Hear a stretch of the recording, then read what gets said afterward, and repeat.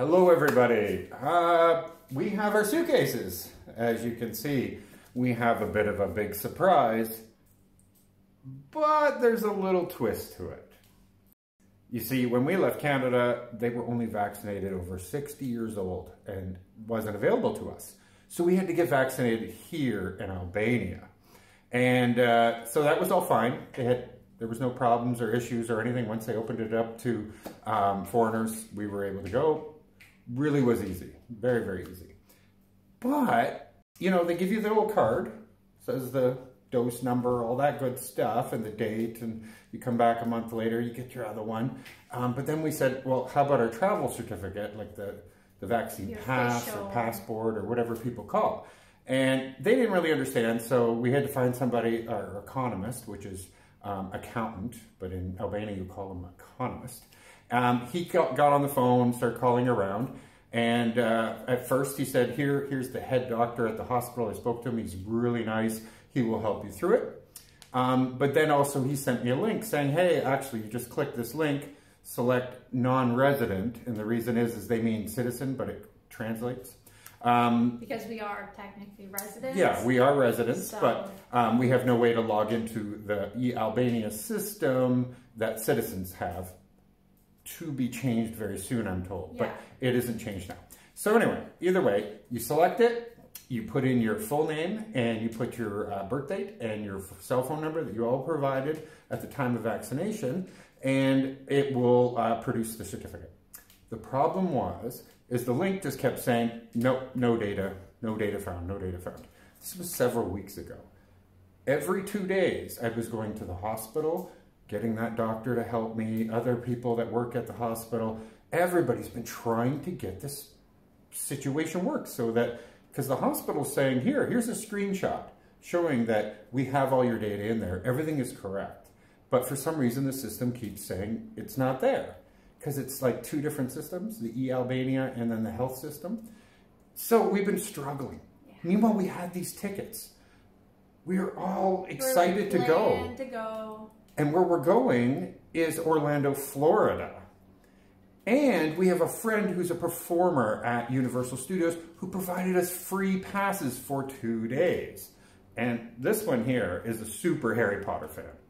Like, I don't even know if fan's the word. Super fan. Let's just say super fan.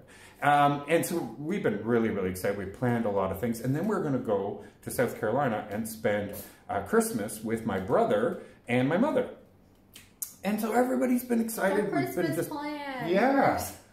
But every 2 days, sometimes every day, I'm stuck chasing this vaccine certificate, because if we don't have it, the America won't let us in. Yeah, you have to have a negative test, but you also have to have your vaccinations if you're not American. So we've been struggling. We now have a whole bunch of people that have come to help us. Our landlord, his family is in government, and so they said, oh, let me make some calls. They're working on it. A friend of mine near the shop, he knows people that work at the health ministry. Let me get him on it. The hospital, it was the head doctor for all vaccinations and COVID here in Saranda has made calls and texting, sending pictures to them and everything. And then the girl who works in the office that has been entering all the data, I don't know her position, but it seems that she enters everyone's information in.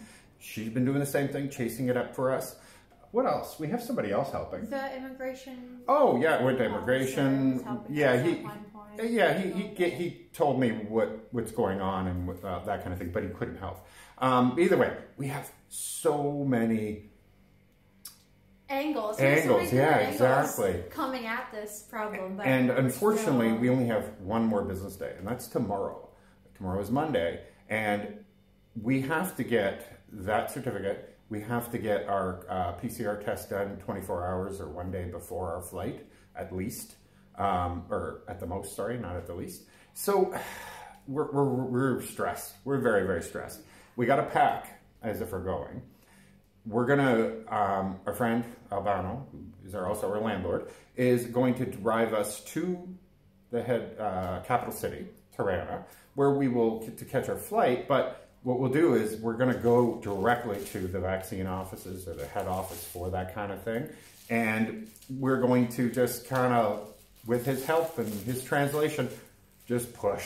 Just say, we need this. Our flight is tomorrow morning. We've gotten vaccinated. We just need an official letter that can be accepted for our vaccine, like passport, basically. That's right. And so we are kind of stuck. So we're here to announce that we're going to Florida and then to South Carolina on a really fun trip. But we can't say for sure we're going. Yeah, it's kind of like that's the goal, but we will see. That's what we have tickets for. Everything's arranged for. So I guess we're just going to have to find out how it goes. And hopefully our next video will be us at Universal Studios in Orlando, Florida. The cats are making a bunch of noise right now. Just playing and running around.